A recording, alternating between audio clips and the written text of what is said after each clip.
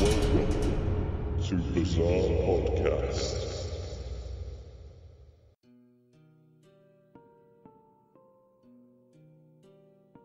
On November the 13th, 1974, at around 3:15 a.m, 23-year-old Ronald DeFeo Jr. stalked the dark hallways of his family home with a high-powered, fully loaded rifle at his side as his family lay fast asleep in their beds. He entered his mother and father's bedroom, aimed his weapon, and brutally shot them as they slept. He then systematically entered each and every bedroom of his 4 siblings, aimed his weapon and pulled the trigger, killing everyone instantly. The dead included Ronald's parents, Louise and Ronald DeFeo Sr., his 18-year-old sister Dawn, his 13-year-old sister Allison, his 12-year-old brother Mark, and his 9-year-old brother John Matthew. All 6 family members were found in their beds positioned on their stomachs, shot in the back. After the shooting, Ronald showered and disposed of his blood-stained clothing. He then went about his day as normal by going to work and trying his best to build himself an alibi, telling anyone who would listen that he had been trying to reach his parents all day by phone but wasn't having any luck. He left work at around 12 midday and met with his friends at the local bar.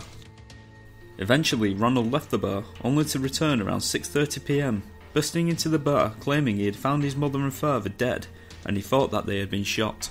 A small group from the bar went to the DeFeo home and discovered both parents were indeed dead. The police were called and the rest of the family members were found. Ronald tried to blame the murders on a local hitman who was connected to the mob, but his story was full of inconsistencies and he was quickly exposed as a liar he was. The very next day, Ronald would finally confess to the murders that he had committed at 1112 Ocean Avenue, Amityville, New York. Ronald told the police that on the night of the shooting he had been taking drugs whilst watching a movie in the family home. He then heard his family conspiring to kill him from the other room. Then, without warning, a hooded black-handed demon approached him, holding the rifle out to him, and told him to kill his family. Ronald said in a later interview once he started shooting, he couldn't stop. He felt his actions were not being controlled by himself. Many believe that Ronald was after the insanity verdict. However, the involvement of suggested demonic possession on top of the horrific bloody murders that had already taken place only fueled the many paranormal stories that would emerge. The strange thing was, there was no evidence that any of the family members awoke as Ronald went from room to room shooting the very loud rifle into the dead of night. The rifle Ronald used would have made a tremendous noise, which should have been enough to awaken anyone. Amazingly, none of the neighbours heard anything, apart from the DeFeo family dog barking at around 3:15 a.m, the same time that the murders took place. But bizarrely enough, not one gunshot was reported. Ronald DeFeo Jr. was found guilty on 6 counts of second-degree murder and was sentenced to 6 consecutive life sentences.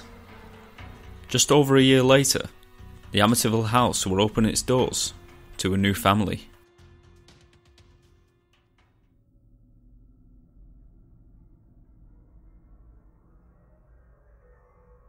Just over a year after the murders, the house at 1112 Ocean Avenue was purchased at a bargain price due to the tragedies that had occurred. The house was sold to George and Kathy Lutz, who knew all about the killings but decided that they were not superstitious and did not have a problem living in the house, especially at the bargain price that it was offered. The Amityville house has 6 bedrooms, a heated pool, a garage and a boathouse at the back, a perfect home to build a life and happy memories. On December the 18th, the family moved into the home. The new residents of the house were George and Kathy, Kathy's 3 children from a previous marriage, 9-year-old Daniel, 7-year-old Christopher, and 5-year-old Melissa, who had been given the nickname Missy, along with their family dog, Harry. As we said before, Kathy and George were not superstitious, but a close friend had recommended that they get the house blessed, so George and Kathy decided to heed their friend's advice and call in a Catholic priest.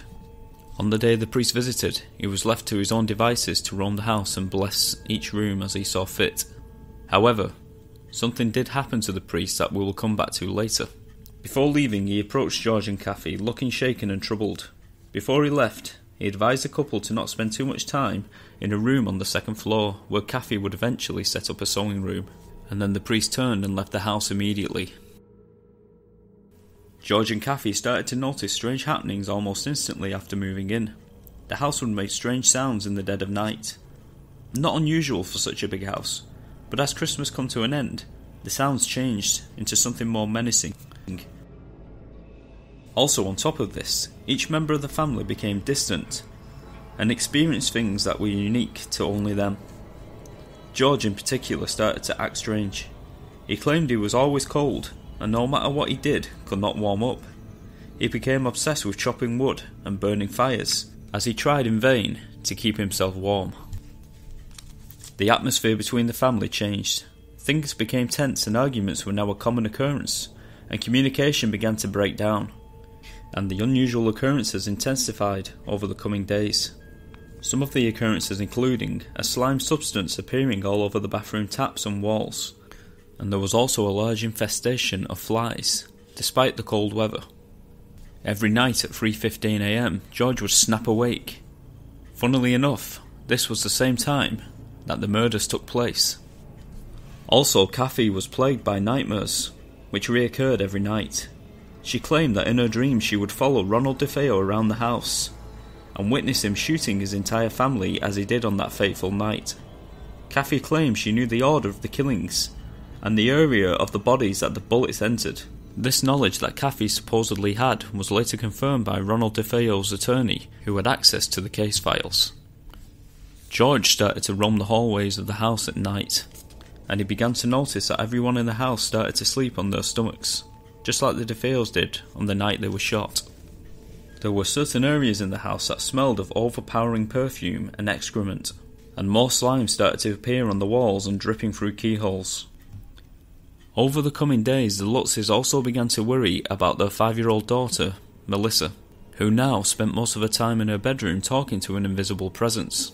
Now, it's not that unusual for a little girl to create an imaginary friend, but her description of her imaginary friend, who she called Jodie, was very disconcerting. Missy described Jodie as being a pig who could be as big or as small as it wanted, and could be visible or invisible. George became more concerned one day when he sat down with his little girl and asked her what kind of conversations was she having with Jodie, and what he heard next troubled him.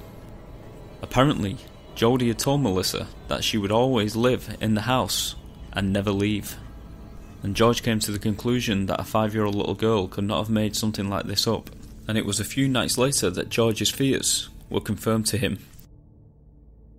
One night, as George was returning from the boathouse, he happened to peek up at Melissa's window and noticed a pig-like creature staring down at him with eyes that burned red. George rushed into the house and bolted up the stairs as fast as he could, only to find that the room was in fact empty. There were other times that George had witnessed Melissa talking to Jodie, who was apparently sat in Melissa's rocking chair, which was rocking freely of its own accord.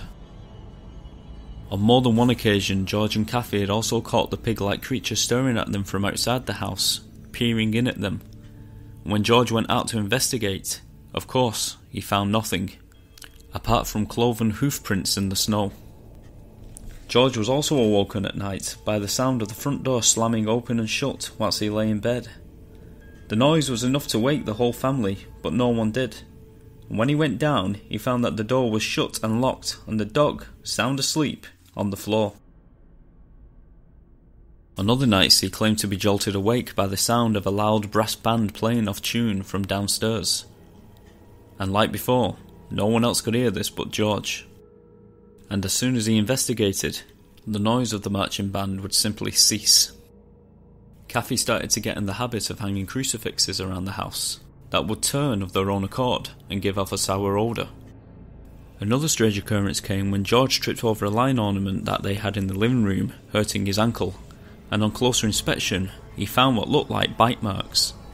George decided to move the lion ornament out of the room, but somehow it always seemed to find its way back, and no matter how many times George removed the ornament, he claimed that it always reappeared. Other wild, terrifying claims were also made, like the windows opening and shutting of their own accord, or even exploding inwards into the house, shattering all over the carpet. And George also recalls a time when Kathy's face seemed to turn into an old hag's right before his eyes, and seemed to take hours to return to normal. At their wits' end and desperate for some peace, George and Kathy decided to carry out a blessing of their own. And on January the 8th, 1976, George held a silver crucifix as they both recited the Lord's Prayer as they went from room to room. George claims that as he entered the living room, he could hear a chorus of ghostly voices, begging them to stop. George and Kathy claim that after the blessing, this just seemed to anger the entity or entities that resided in the house. Kathy also claims that every time she tried to contact the priest by phone, there was always static down the line, preventing them from hearing each other. After a final failed blessing, the Lutz family experienced a night of inconceivable disturbing events that terrified them so much that they have never spoken fully about what actually happened on that final horrific night. On January the 14th, 1976, in the middle of the night, the Lutz family fled the family home after just 28 days. They never returned to the house again and left all of the belongings behind. The newspapers were quick to write about the amazing events that had happened at the Amityville house, which also caught the attention of many paranormal investigators worldwide, including Ed and Lorraine Warren. The house was visited by Ed and Lorraine and a team of paranormal investigators, photographers and journalists. Lorraine claimed that there was a deep dark evil in the house, and the family were right to flee. A professional photographer who was part of the team of the paranormal investigators set up a camera on the second floor landing that would automatically take pictures in infrared. The camera caught the image of a young boy with white eyes peeking out of a doorway on the second floor hall.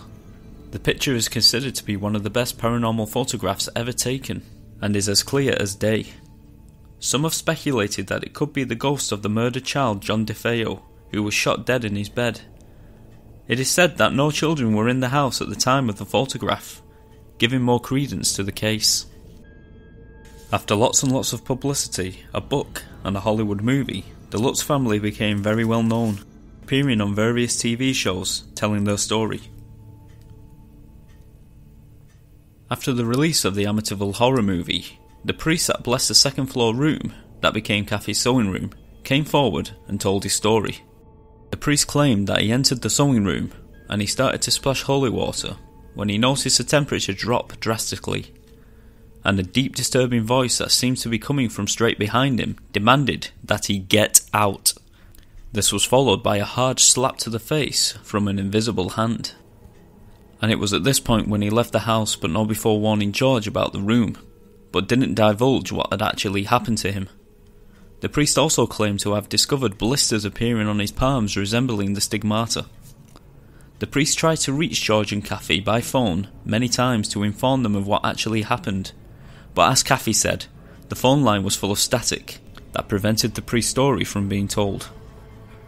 Throughout the years to the present day, no one has ever experienced any paranormal experiences in the Amityville house, and no one has ever found any evidence that the events ever took place. Many claim that the Lutz's story of the haunting was all fabricated lies, part of a get-rich-quick scheme that allowed them a book deal and a movie out of an amazing story that they made up. But many make the argument as to why would the Lutz family just up and leave their property and all of the possessions and risk everything that they owned. George and Kathy later divorced and went their separate ways, but even on their deathbeds, both claimed that the horrific events did actually take place at 112 Ocean Avenue, Amityville, New York. But like I always say, I'll let you decide. I'll see you next time. Thanks for listening.